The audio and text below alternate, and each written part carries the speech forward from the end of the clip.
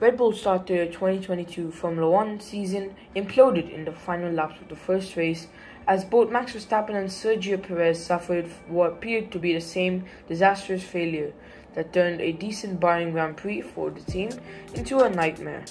Everything we'd seen up to the point Verstappen's car ran into trouble suggested Red Bull didn't have anything for Ferrari, and Charles Leclerc in a straight fight to go from an expected 30 points for a second and fourth to leaving Bahrain with nothing. It was a horror show. So what happened? When it became clear Verstappen didn't have an answer for Leclerc, he made a surprise third stop in an attempt to shake up the race that was looking a bit settled. And while that tactic was actually when Pierre Gasly's AlphaTauri got like an engine problem, and allowing Charles Leclerc to make an extra pit stop for his hopes for battling for the win. The restart quickly evaporated after failing to keep up with Leclerc. When racing resumed, Verstappen thought he had a battery problem with the loss of the power. Eventually became terminal and left the number one Red Bull crawling back to the pits to start its title defense with a DNF. Red Bull will of course complete a thorough investigation between now and next week's Saudi Arabian Grand Prix, but its initial understanding of what happened to appear to suggest it was fuel system related.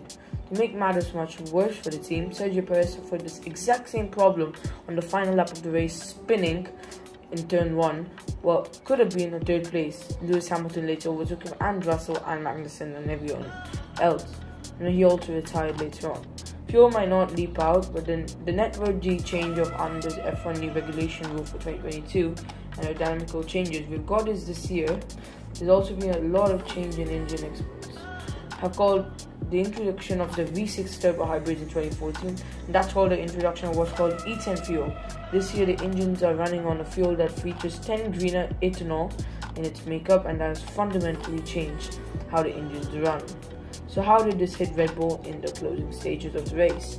The new fuel-making engines behave very differently, and crucially, it runs at a different temperature to previous fuel, and many teams noticed this temperature change proving problematic for fuel systems when running on lower fuel during testing, and they were able to tackle the problem before Bahrain. Red Bull didn't do any low fuel running, nor did complete a full race simulation, so it never got to experience the problem before the first race.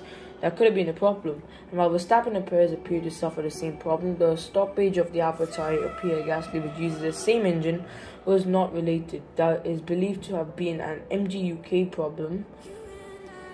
So Verstappen's are the problems. Hope you guys enjoyed this video.